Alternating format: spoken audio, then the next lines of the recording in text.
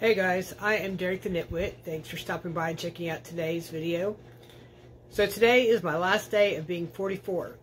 So I kind of think of tomorrow as being 45 means I'm old, until I get to thinking that, okay, being 45 means I am halfway to being 90.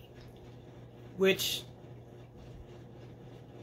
you know, that would sound old, except I think I'm halfway to being 90, but I think back of all the years that I've lived through so far and think of having to live through them again, and that seems like such a long time.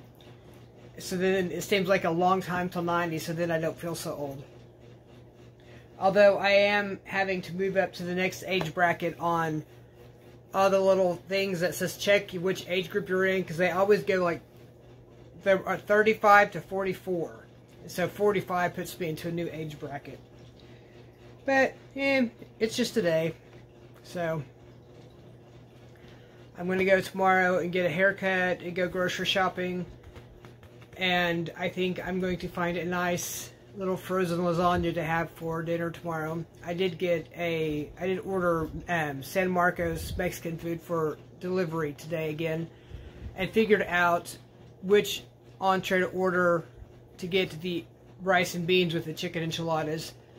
So I had a nice filling meal, so I'm still full from that from lunch. So, and I have been working on the lakeside throw all day, and with 258 stitches it takes a while to get a row done.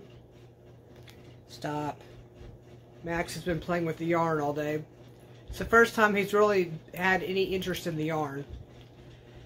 But the first inch of it is just garter stitch, and I just finished, which is the border, and I just finished that, and I've done the first row of the pattern, which was a knit 3, purl 5, knit 3, purl 1 repeat. So I've done one row of that, and then I will start on row 2 in the morning. So, although I'm not sure how much I'll get done tomorrow since I'm going out to run errands tomorrow. I talked to my sister a little bit today. She needed someone to take her to the dentist today, but she only gave me a half-hour warning, and I need a little bit more of a warning than that to be able to go out and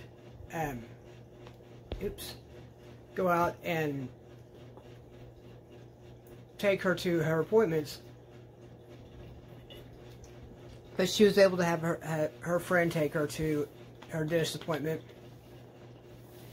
And she talked about we're going to go out to eat for my birthday. So I think we're going to go to Olive Garden. I think I'm going to try and schedule that for the 8th when we're going out. When I have to go out to take her to her doctor's appointments, so that we can get everything done in one day and save on the gas. So the cats are being weird. So. But other than that, it's been a relatively quiet day. I've stayed upright all day, no naps, and I've been getting up around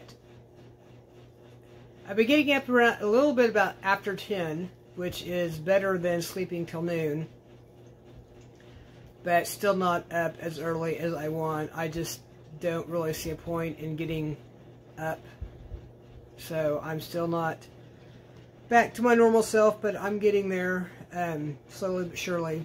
So